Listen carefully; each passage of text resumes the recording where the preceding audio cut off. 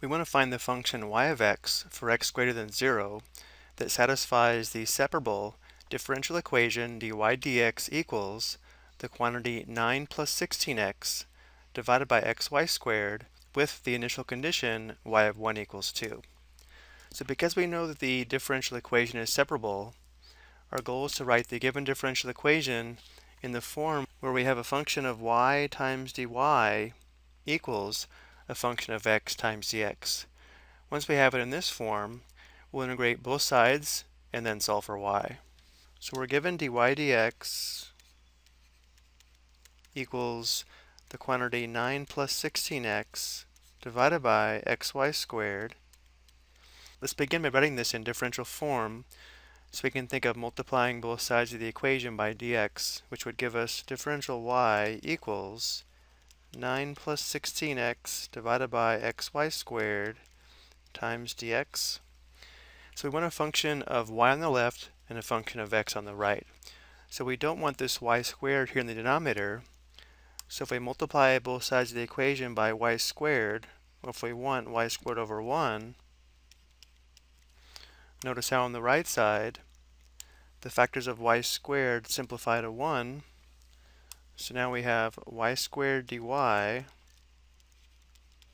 equals, notice here we have the quantity 9 plus 16x divided by x.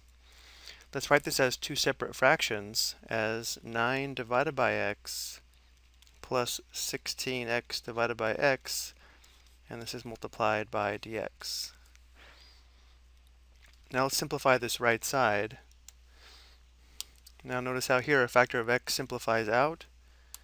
So we have y squared dy equals 9 divided by x plus 16 times dx.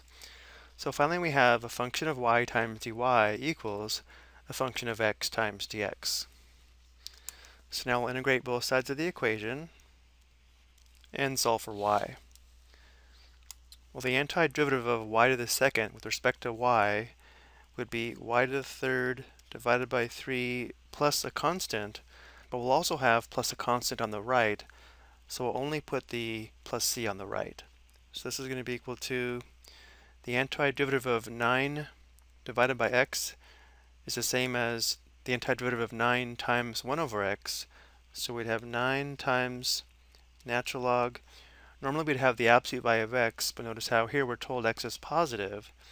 So we can just write natural log x plus the antiderivative of 16 would be 16x, and plus our constant, which we'll call c sub 1. Now we want to solve this for y. Let's begin by multiplying both sides of the equation by 3.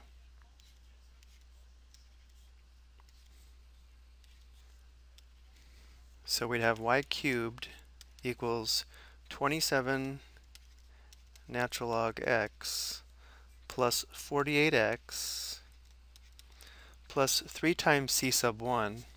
Let's let c be equal to 3 times c sub 1, so we can just write plus c.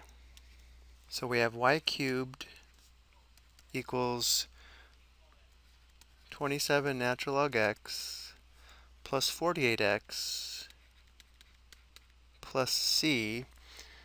Now we want y, not y cubed, so now let's raise both sides of the equation to the 1/3 power. We could also take the cube root, but let's use rational exponents. So now we have y, which is actually a function of x, so let's write this as y of x equals the quantity 27 natural log x plus 48x plus c raised to the power of 1/3. So this would be our general solution, but now we're told that y of 1 equals 2, so now we'll find the particular solution, which will be the solution to the initial value problem.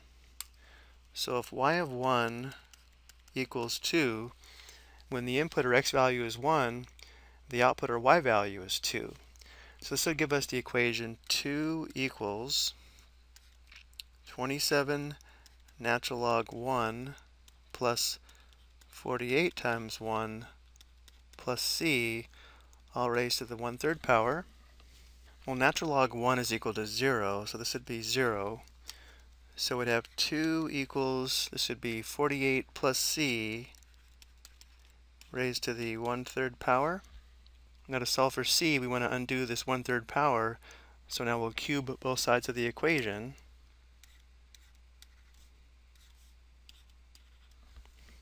Which gives us 2 to the 3rd, or 8, equals, if we multiply these exponents, we'll have the exponent of 1, so we just have 48 plus c.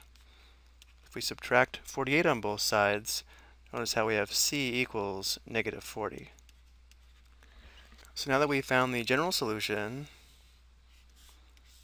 and we just found the value of c, we can now find our particular solution. We'll substitute negative 40 for c. So our particular solution would be y of x equals the quantity 27 natural log x plus 48x minus 40 raised to the 1/3 power. Now before we go, let's go ahead and graph our solution over the direction field that would correspond to our differential equation. So the direction field, or slope field, is graphed here in red. Because we know that y of 1 equals 2, our solution should contain the point 1, 2 graphed here in green, and our solution is graphed here in blue. First, notice how our solution does pass through the point 1, 2, and it also fits nicely in the direction field, meaning the slopes of the segments in the direction field do appear to give us the slopes of the tangent lines of our function at a given point. I hope you found this helpful.